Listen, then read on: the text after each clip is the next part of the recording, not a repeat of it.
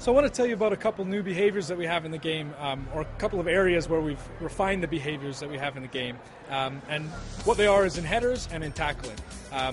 We've added a wealth of new animations. We had an abundance of animations already in headers, but we've added some new header types in the game to get a lot more differentiation and better synergy between the animations and the ball trajectories and the ball physics that we get in our game.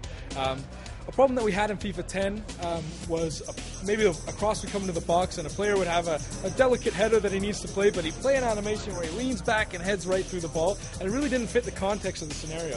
So what we've done this year is we've added a bunch of new animations in different buckets, and we've added glancing headers where he might just touch the ball to the side and redirect it to the corner, cushion headers where he takes some speed off the ball, plus we have the medium and high-powered headers that we had last year, and then one other type which is downward headers where he actually tries to get the ball down to the goal line and not put it over the bar. So there's a little bit of a game element to the downward headers as well as far as how you position your player. There's a game element to the power that you put on the glancing headers to try and get these different header types. And obviously they have their advantages, each of them. So it really opens up the heading game on corners and crosses when trying to finish a lot in our game.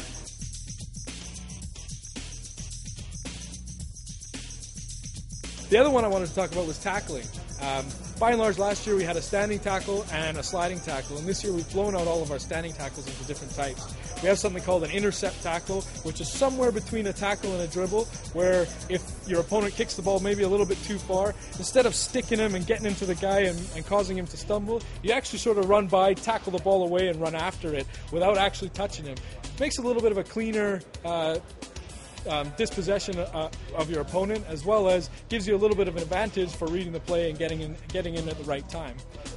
Conversely, we have for our regular standing tackles, when you do want to really clatter somebody, we have something we're calling a stick-em tackle, which is basically you getting in, the ball's close to him, you're getting the ball, you're getting the man too, and making sure you cause him to stumble so that you can go and pick up the loose ball afterwards.